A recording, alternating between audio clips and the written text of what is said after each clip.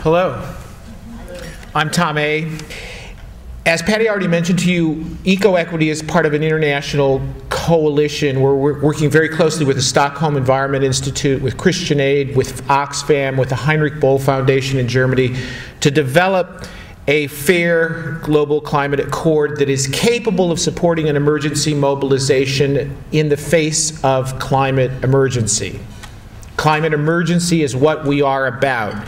And so the first thing I want to say is that I'm not going to say much about the climate emergency, though this is indeed the right word. And so the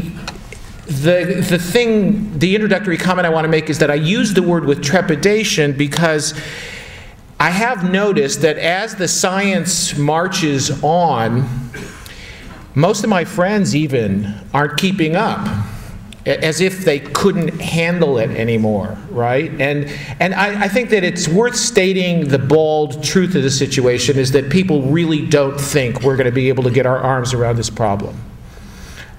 So that's what we're about.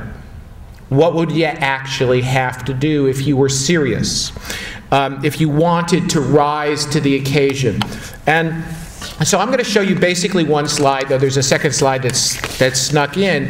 But the first point I want to make before showing you this slide is that it is still physically possible to stabilize the climate system. I want to emphasize this point.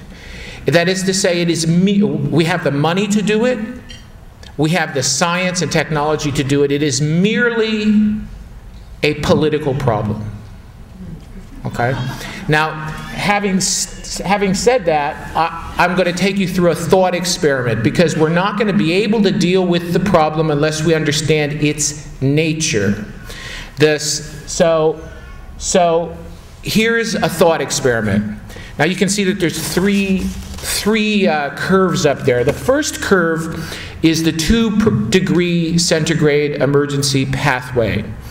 This is actually what we have to do at the level of global emissions if we want to have a reasonable chance of, for example, avoiding the loss of the Greenland ice soon.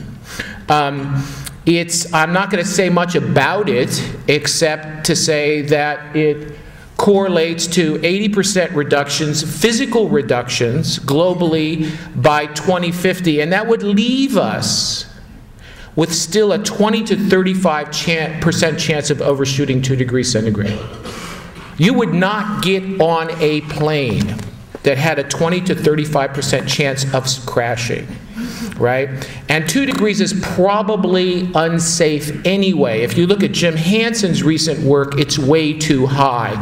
But this, nevertheless, is an adequate conceptual marker for the emergency trajectory. It's not actually emergency enough.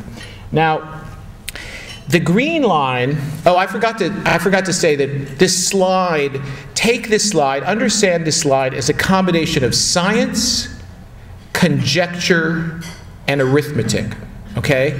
The blue line, the 2-degree emergency pathway, is the science, okay?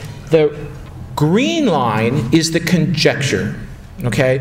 Now, what it imagines is that the most aggressive, most, ambitious proposals that have seriously been made about what should happen in the wealthy regions of the world actually happen. This is Gore's proposal, but implemented without offsets.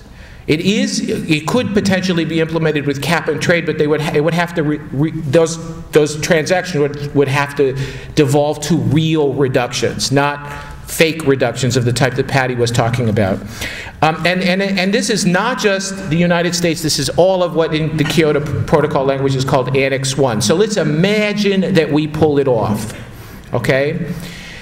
Here comes the arithmetic. That's what's left for the South. And it's as simple as that and as complicated as that. The purple line shows by subtraction how much of the limited remaining global carbon budget would be available for the use of the South. And it's not much.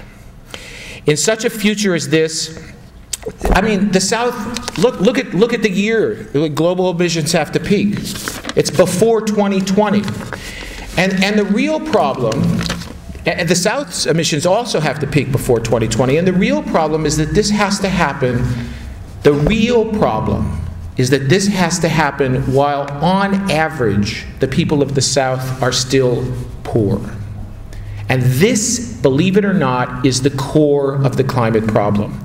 There are still 2 billion people without access to clean cooking fuels, 1.5 billion without access to electricity, 1 billion with inadequate access to fresh water, almost 1 billion who are chronically undernourished, and I would guess that that number is increasing now with the crisis in food commodity prices.